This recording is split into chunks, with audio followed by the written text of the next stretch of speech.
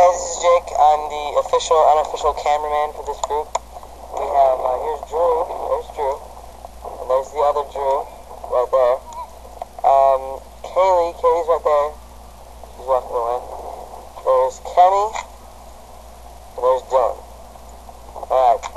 There's Elise. Say hi, Elise. That's Eric. Run. Oh. I get knocked down, but I get up again. You're never gonna keep me down. I get knocked down, but I get up again. You're never gonna keep me down. Oh, dude, you okay?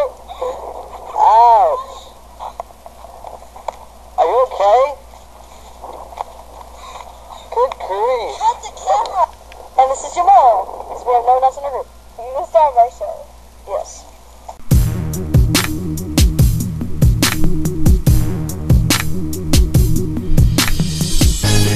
Mowing my front lawn. I know they're all thinking I'm so wide and nerdy. Think I'm just too wide and nerdy. I'm doing world fractions, decimal percent, just kidding, and one step and two-step equations. So I have 50 cents, and I want to buy as many 13-cent cookies as I can. The delicious cookies will be represented by Eric. I'm delicious. From D to the E to the L-I-C-I-O-U-S, delicious. To the E, to the L-I-C-I-O-U-S, to the D, to the E, to the hit it, Fergie. When I divide it all out, I have 13 divided by 50. 50 divided by 30, just kidding. I get three cookies and 11 cents.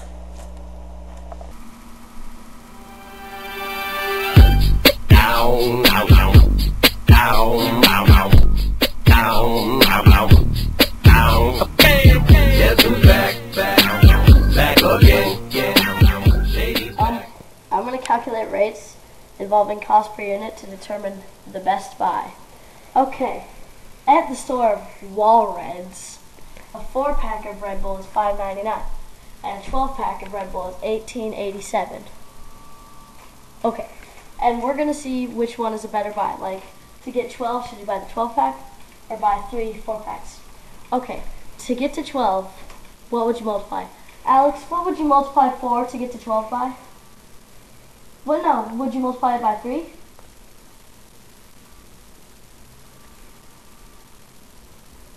No? Okay.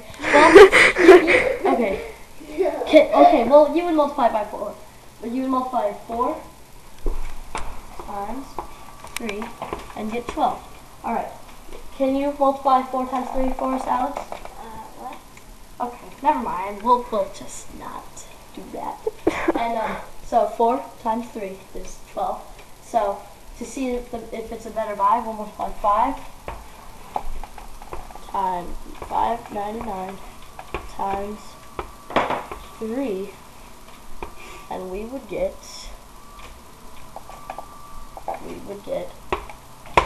7.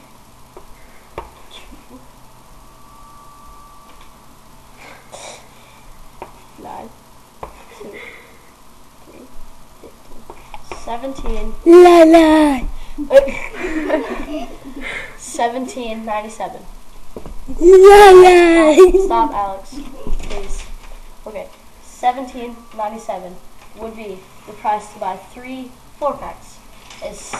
And this right here is greater than that. So the better buy would be to buy 3 4-packs instead of buying 1 12-pack. Peace up, A-Town. Yeah. Okay. Let's go.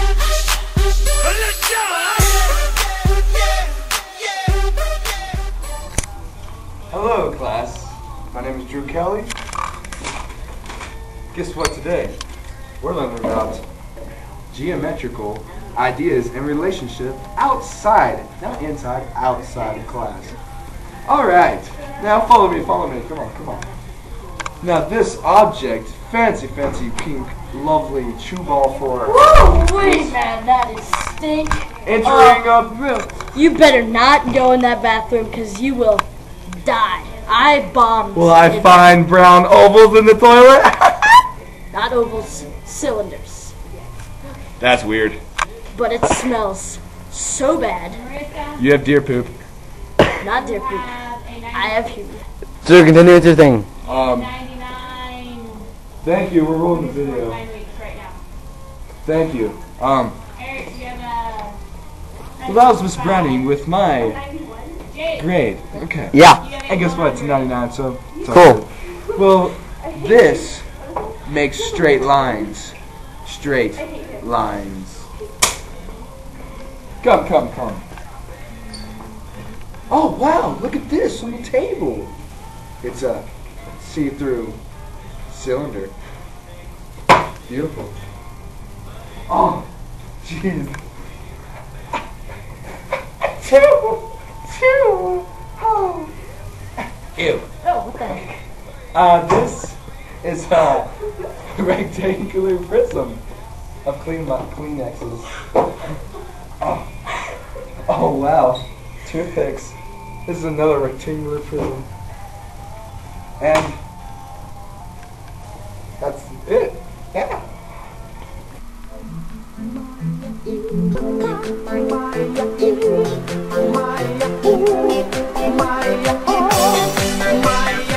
Well, class, as you already know, we're doing real-world problems, and I'm going to teach you a little bit about rate, time, and distance. So, that's probably just going to help you out a little bit. Now, okay, let's stop that now, Mr. Kelly. Okay, to get the distance, you take rate and time. Look at this.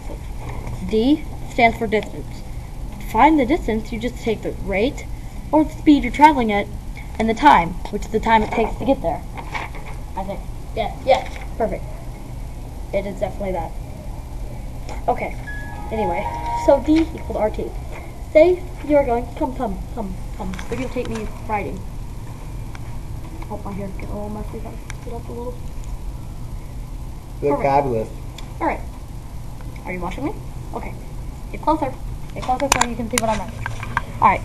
Say your rate is Anyone in the building that would have a 25 miles an hour. in the basketball court. Stop that, Give Mr. the Kelly. office a call. And your time, A key let's see, to the basketball goal. that, Thank you. just get close. Just videotape close. See, 25 miles an hour. And let's see, your time is, maybe 3 hours. Because you want to go at the speed and obey the laws. So, to find the distance, you would just take 25 times 3, and you would get 75. Shut up. No. Luckily, I have Mrs. Kemi in here. Hi. Okay. Good job, Mr. Kelly.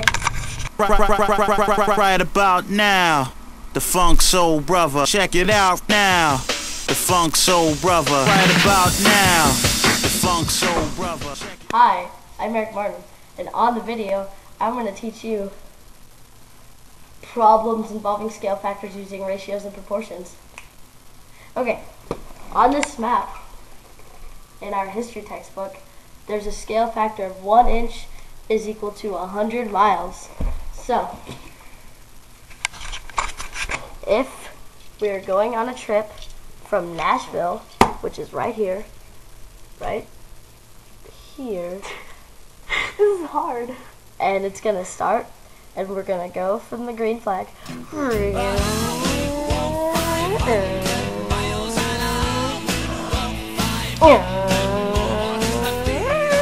All the way to Los Angeles. That would be 8.5 inches, which how many, well, since the scale factor is 1 inch is equal to 100 miles, how many would be 8.5 inches, kids? That's right, 850 miles from Nashville to Los Angeles on our trip.